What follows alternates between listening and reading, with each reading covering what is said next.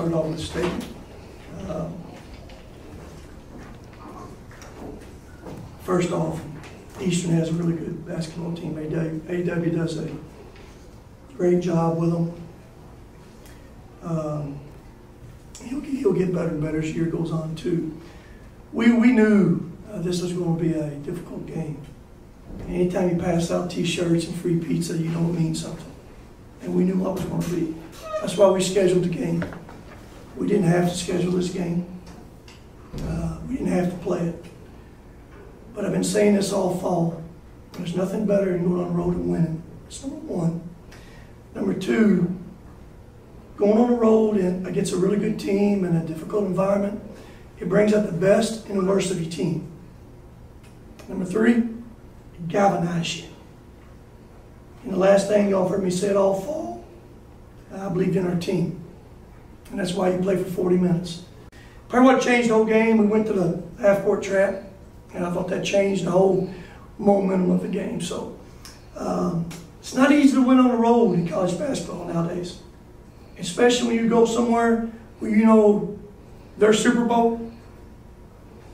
That's why it was like it was. So we're fortunate and blessed to come out here with a win. Coach Lavelle Martin, KySports.TV. Yes, sir. What did you see that made you go to the 1-3-1? Well, you got to change tempo some. You know, they were in rhythm. They were in rhythm. Sometimes, I just told AW, we haven't done a lot this year yet. It's in our toolbox. Didn't know where you had to use it, but we had to change the pace of that game some. I knew they had young guards too. And they brought Marino out there out top too, which is good. We had up top guarded. And those guards probably didn't, first time seeing it, probably didn't handle as well as AW probably wanted to. But again, they were making tough shots before we went to it.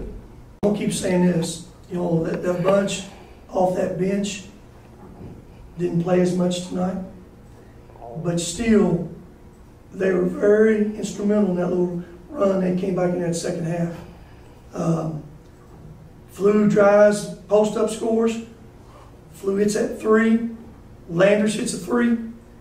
When you get some guys off that bench, so they score still Dante, 7, 8, 9, 14 points off that bench in those limited minutes. I know Astro after the first scrimmage, but kind of platooning guys off the bench, that 5-for-5 substitutions.